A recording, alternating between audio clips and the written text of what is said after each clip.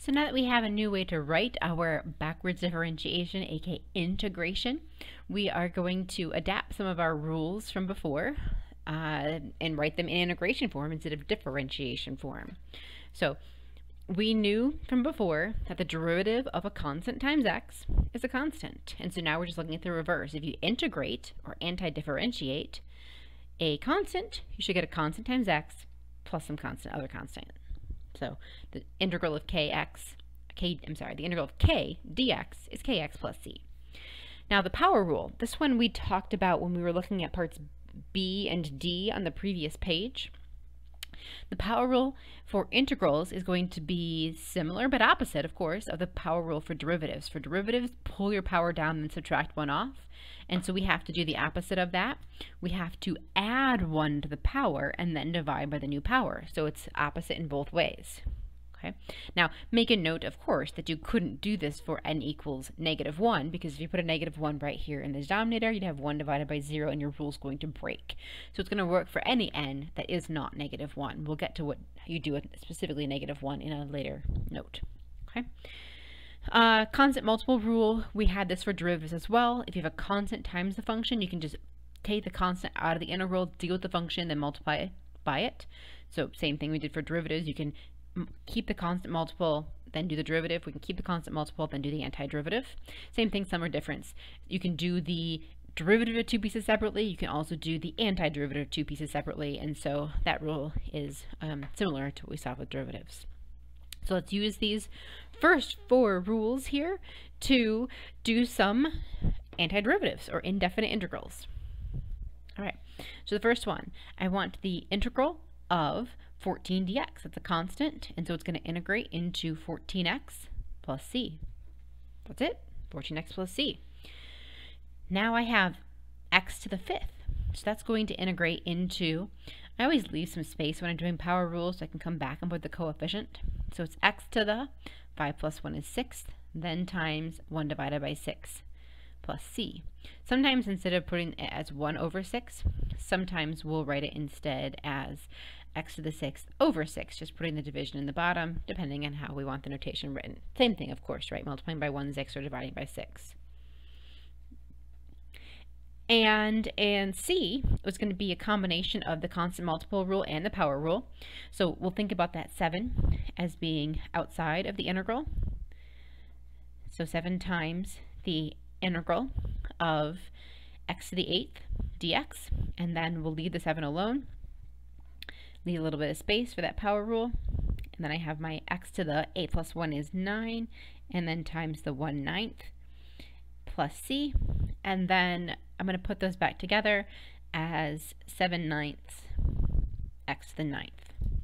Okay, now I gotta talk about this one for just a second, because it occurs to me that you may be wondering, I probably was at this point when I first did calculus, whether or not that 7, since it's pulled outside of this integral, should really be affecting that c or not. So what if you had thought that this should have been 7 times 1/9 x to the 9th plus c?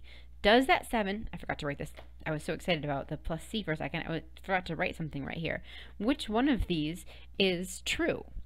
And what it actually turns out to be is that when you distribute the 7, we have 7/9 x to the 9th plus, we're going to call it c still. It's just a new c. That c is 7 times the old c, but it's just a new c because it's an arbitrary constant. So we keep it simplified, expanded as much as possible. We want the simplified version. We're going to keep it like this. That c is the same c.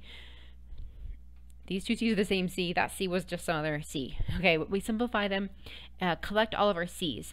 If you have 2 arbitrary constants that add up together, they still give you an arbitrary constant. If you have an arbitrary constant times 7, it's still an arbitrary constant. If you have any more questions about that, let me know. But we just kind of keep our c's as simple as possible, since they're arbitrary anyway. I don't know their value.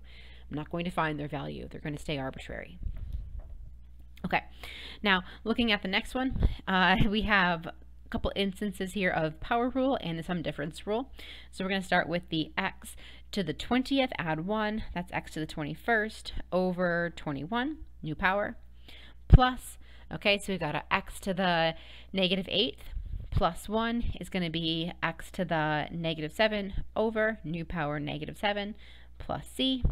And then it's not technically simplified with a negative in the bottom, so we'll just clean that up. If you want to write your 1 over 21, x to the 21 minus 1 over 7, x to the negative 7 plus c, there's a variety of ways you could write that. You can keep this as a fraction. Technically, the x to the 7 could drop into the bottom. A lot of different rewrite possibilities there. All right. Taking a look at the next page, we've got some more examples. Determine, i.e. evaluate the following indefinite integrals. All right, so we may have to rearrange these using some pre-calc, using some factoring, canceling, expanding to get them simplified. So in the first one, we're actually very familiar with having to rewrite radicals. We had to do that for derivatives as well, so we're going to do that here. So if I want to integrate, I already know how to handle 8x to the third minus 3, so I'll leave those alone, plus the 6 cube root of x. I know it's x to the 1/3 power, and then our dx. So I just want to rewrite the radical because I had to do that to differentiate anyway. So we're going to rewrite that so we can use the power rule on it. Okay, so now we have our 8x to the, add 1 to the power, that's 4 now, and divide by 4, minus 3, as a constant, so it's going to be 3 times x for its derivative constant rule, not constant multiple rule. That's the first one, the constant rule. And then the power rule again, this is going to be 6x to the, if I add 1, that's going to become 4/3. And instead of dividing by 4/3, we're going to multiply by its reciprocal, same thing, 3/4, and then plus our c, clean things up. That gives us 2x to the 4th minus 3x. This cleans up into 9/2, it looks like. And then the x to the 4/3 plus c. And so now we have our finished indefinite integral for this one. Okay, a couple more. If there's ever a time when you look at something and think, ooh, I would need to use a certain rule to differentiate this, you can't integrate it the way it is. So, for example, products. So instead, I'm going to distribute this. We're going to get this distributed first and then integrate term by term. We cannot integrate a product piece by piece. You can't differentiate a product piece by piece either. So don't try. So instead, let's multiply this out. 5 times 12 is 60 m to the 4th minus 50 m squared dm. Noticing that we're changing variables here, not in terms of x. You do always want to match your differential with the variables in the integrand. If they don't match, then hopefully you're in Calc 3 where that won't matter, but right now they always should match. Okay, and so now we're going to integrate this piece by piece. And so I have my 60 m to the, 4 plus 1 is 5, divided by the new power 5, minus 50 m to the, 2 plus 1 is 3, divided by the new power 3, plus my constant. Simplify where possible. So I have 60 divided by 5, that's 12, m to the 5th minus 50/3, m to the 3rd plus c.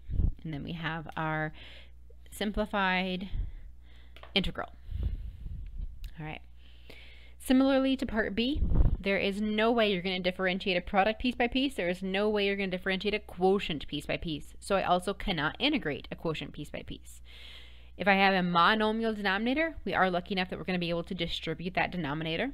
So we'll write that step here first. If I can distribute that into 12 t to the 8th divided by t to the 3/2 minus t over t to the 3/2, we want to reduce each of those. And so that gives us, we're doing the integral of 12. Okay, so that's 16/2 minus 3/2. That's t to the 13/2. And then 2/2 minus 3/2, that's t to the negative 1/2. Just getting common denominators and subtracting those powers. Now that you have them piece by piece as part of a sum or difference, you can integrate them separately. So we're going to have our 12, leave a little space, times t to the, add 1 to the power. 1 is 2/2, that's going to be 15/2. 13/2 plus 1 is 15/2, then divided by the new power or multiplied by its reciprocal, so times 2/15, minus, leave a little space, Okay, so I've got t to the negative 1/2 plus 1. When I add 1 to the power, I could even be writing in some of these like step ones, like plus 1 to the power, plus 1 to the power. And then, so if I add 1 to the power, negative 1/2 plus 1 is positive 1/2. And so if I divide by positive 1/2, it's the same thing as multiplying by its reciprocal, multiplying by 2, then our plus c. If we get things simplified, we can reduce this by 3. So that gives us 5 and 4. So it looks like we're going to end up with 8/5 t to the 15/2 minus 2 t to the 1/2 plus c. There we go.